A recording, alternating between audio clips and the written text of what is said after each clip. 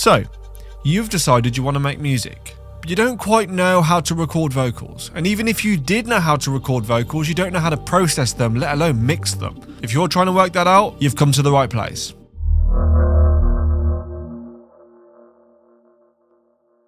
Hi everyone, and welcome to Auditum. My name is Chris, and I've been working in music studios for over a decade. We're a music production platform that specialises in helping artists just like you with music leasing, mixing and mastering, and custom production, so you can do what you've always wanted to do and release your own tracks. Over the next few videos, we're going to break down exactly what we have to do in a step-by-step process so you can record professional vocals from your own home studio.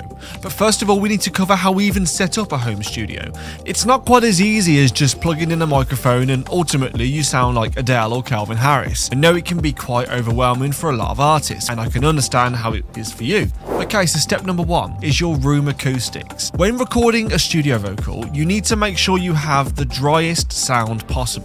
Oh, like natural reverb is the best. And it's not, because specifically you cannot control a natural reverb. So we need a dry and completely flat response vocal. So the best way to achieve a drier sound is to kill the room reflections. And the way we kill room reflections is with acoustic panels. You may have seen these online on Amazon or any music shop, and they look like foam acoustic panels, and you want to put them around the vocal that you're recording. If you don't have any room acoustics and you just record in an empty room with no treatment, you're going to have room reflections left, right and center. Not an ideal start. If you can, try to set up plenty of room acoustics to kill the reflections in the room. And the best way to know if you've killed the room reflections is if you walk into the room or the vocal booth and you talk into the microphone, or you even talk to yourself.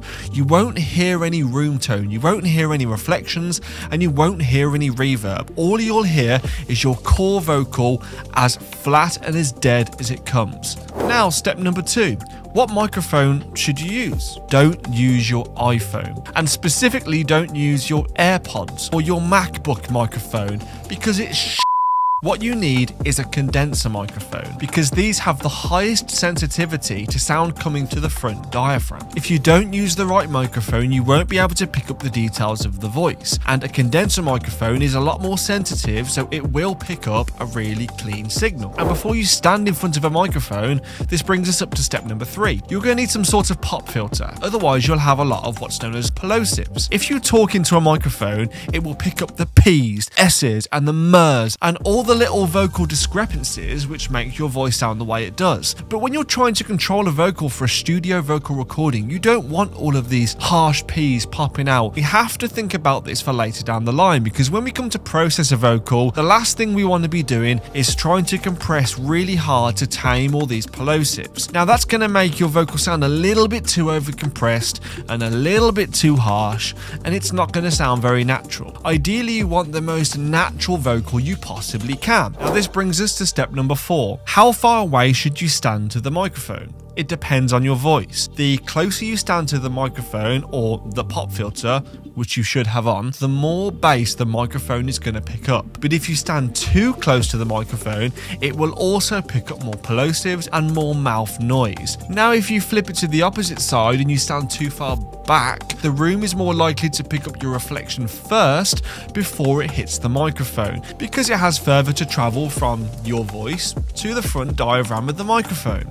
So we need to make sure we're not standing too far back. Well, you can stand really far back, shout your backing vocals, because it's gonna work. Ultimately, it's debatable. Personally, I wouldn't do it, mainly because you still want to pick up a dry, clean signal.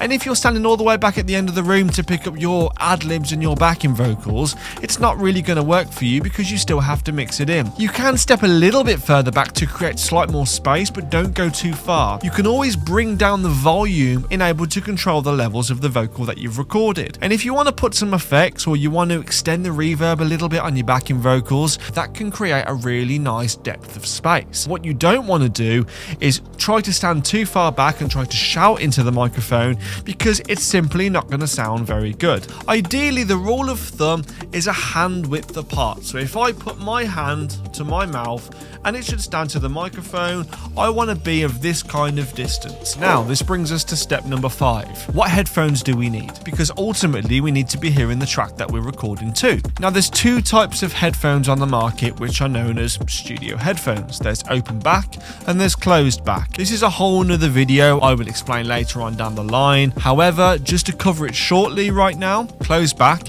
is exactly as it says. It has a back at the end of the headphones which stops the sound from traveling out. Now, if you have a look at these headphones right here, you can see they have a back on them. And the reason why they have a back on them is to trap the sound within the headphones. If we want to record vocals, we don't want to have any exterior sound. All we want to pick up is the voice. So if we have what's known as sound bleed from the headphones picked up from the microphone, it's going to come back in your vocal take. And even though it only sounds very quiet in the vocal take, you think, oh, it's okay, I can get away with it. You're going to come to process that vocal. And when you come to process the vocal, you will upward compress. Now, if you compress, it's going to bring the quiet parts to meet the louder parts, in simple terms.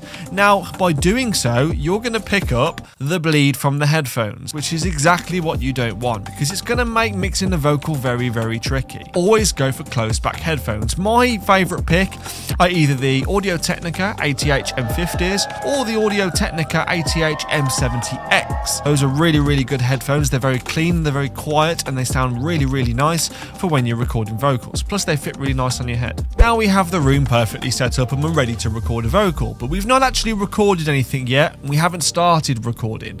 So that's in this video where we're going to talk about everything we need to do next in order to start recording our vocal. Also, if you found this video helpful at all, make sure to drop the like button, hit a subscribe, and also hit the notification bell to be notified as soon as new content drops, because this channel is all about helping you as an artist grow and discover your sound, as well as some wicked tips on how to record vocals, maybe mix it.